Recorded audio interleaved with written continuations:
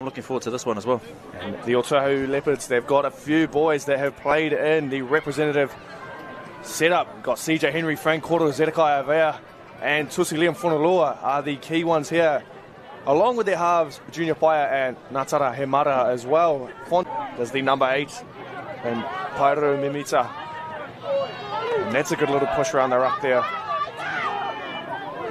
Oh, and no dummy half, and it's almost a calamity. It is a calamity in the end. With confusion with Ellerslie there, that's not the way they wanted it. And that's why they were missing the hooker at the ruck.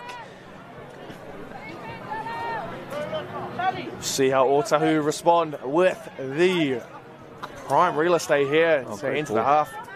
They go kick on the first. It's not a bad one. It will find the sideline. Oh, wow, what a play off the scrum. Look at the momentum that they've been able to generate just from the... Here we go. I think this is the play they wanted to do last year. And they shifted wide with the wrong ball that's spilt. It's down to the here we go. right-hand side the same again. shape that they ran last time and they made a mistake. Takes it in this time. Fontaine Vaitai with that run there. And a couple good touches early. Oh, big shot. Big contact there. Zedekai Avea taking that run. Taking one. Let's see. Do they have anything in store? Crossfield kick. Getting across. It's left between winger and fullback. The bounce is unfortunate. Almost tackled without the ball at one point. And I think if he had, I think they need to go out the back because they're playing a lot of front doors here. They do go out the back door, and there is a bit of numbers. Oh, but that's defense. A good tackle from Dustin Kay. 1-on-1. Had to make it. That needed to be made, that one. Otahu just a little bit lost. And they're throwing the Harbour Bridge. Frank Koro. Oh, done well to pick up 10-15. And again, bench impacts. Loses his legs though, does Alele. Oh, and there's numbers here on this right-hand side. And almost a double movement. Otahu here got an opportunity to get the lead back. And Tusi Liam Fonolua will tap and go, and they give it to Alele. Oh, he's shrugged off one, Alele. And there'll be no markers in there, so one marker got there quickly, but they're short on the right-hand side. Oh, they're stepping. Oh, there it is. Lost ball is the call. No way. Oh, referee saw something that we didn't see. Natana-Hemara there, jinking back off that right foot. Right foot, left foot.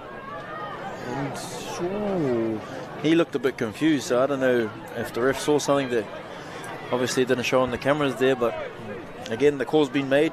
He's never going to change the ref to get that momentum back because they were looking like they had the upper hand. Oh, and they go low from the kickoff, and it's to the sideline. Can they put him out?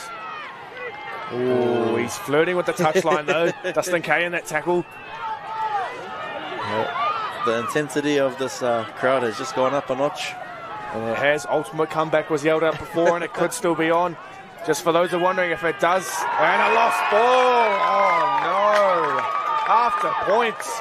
I think when he played the ball, he didn't use his foot. And he is short of the 20. 23 metres out from the line. First tackle. Blue wall is the call.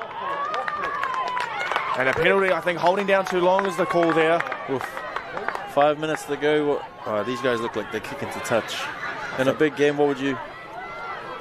Goal kicking not going so well for many teams. So. No, and they are quite towards the sideline. If they were centre field a bit more, I would have said take the 2. But Leaf, that's stripped in there. Here we go. Is it taking the 2 time? Or? Yeah. Oh, yep. Bailey's calling for the 2. Me personally, I'm a person that will just keep playing to the whistle. So attack here. Robert Payne's in that tackle. Just a newel around the legs. Maybe we need to pull something out of the bag here. Oh, that's a good tackle there. Small man on big man. Bronson. And lost ball. Spotted by the referee too.